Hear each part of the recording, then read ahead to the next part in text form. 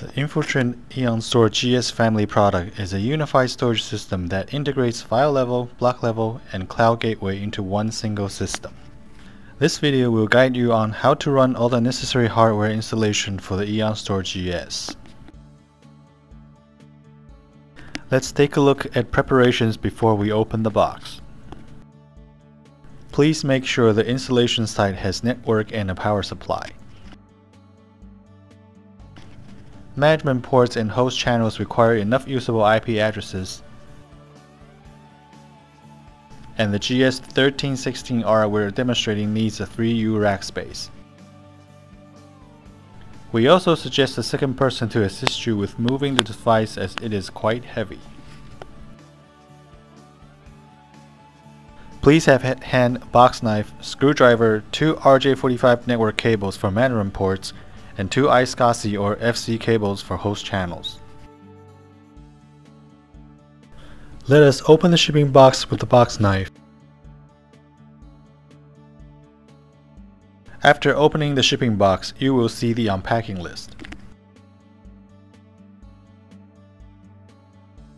The unpacking list will list all the items in the box and their placement so that we can check the contents.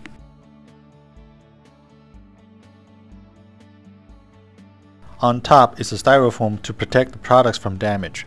Remove the styrofoam and you can see the tray for the hard drives. For example, the GS3016 model includes 16 3.5-inch trays. Next we will see 2 rack mounts. Left and right will be indicated on the rack mount. Next you will see the accessory box and power cord box. The power cord box includes 2 power cords. The accessory box includes RS-232, screws, installation disc, and installation guide of Eon 1 and product. Next in the box is our EonStor GS system. We suggest a second person to help you take it out. Please confirm the desired installation position for the EonStor GS before installing the rack mount. Here we will use 11U to 13U. Please refer to the quick installation guide and install cage nuts at the appropriate positions. Let's start from rack mount installation. Please pull the slide rail kit to an appropriate length. Horizontally place the rack mount front in line with the bottom of 11U. Adjust the rack mount length again in line with the bottom of 11U, then fix the latches. Fix both sides with screws.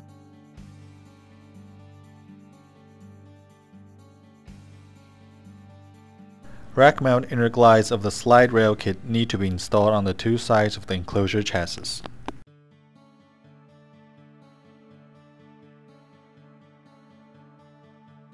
Place the device on the installed rack mount, then slide the bottom of the device to the position in line with screw holes on the rack and fix with screws.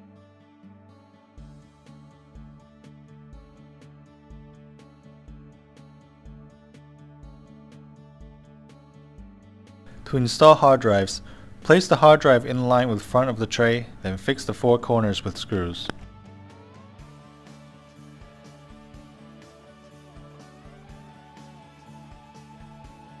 For 2.5-inch hard drives, please line the drive with notches in the front, then fix the 4 screws on the bottom.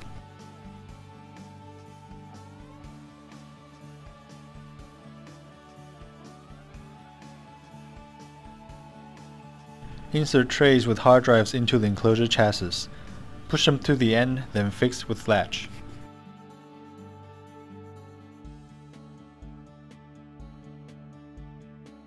To take out the hard drives, simply press the button on the tray.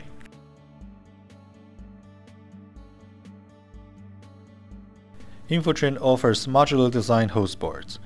Host channel types can be easily changed by lightly pressing the latch next to the controller and inserting or pulling out the host board. then fix with the included screws. After the memory and host boards on the controller are installed, insert the controller into the enclosure chassis and push to the end. Then fix with latch and screws.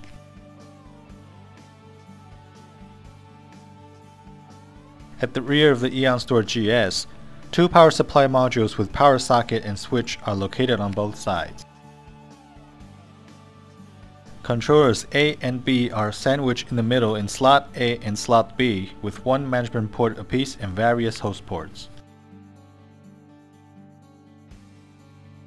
First, we will connect the management port for controller A. In case management for controller A fails, let's connect the management port for controller B as well. Next, we will connect onboard host ports for the EonStor GS. In this demonstration, we will use channel 0 on the onboard 10G Ethernet port. For redundancy purposes, connect the corresponding ports for controller B as well.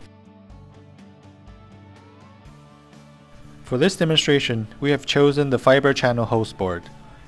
Insert the SFP of fiber channel, then insert the fiber channel cables. For redundancy purposes, connect the corresponding ports for controller B as well.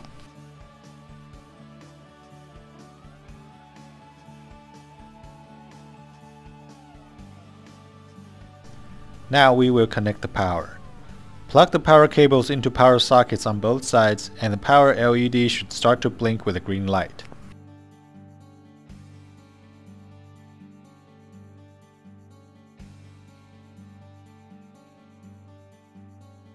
Simultaneously turn on the power switch on both sides. The power LED should show steady green light to indicate normal power supply. Trays with hard drives will have their indication lights turned on in the front of the EonStor GS. There are 4 indication lights on the left. The machine is operating normally when they are steady green. You can check what these LED lights mean in the quick installation guide.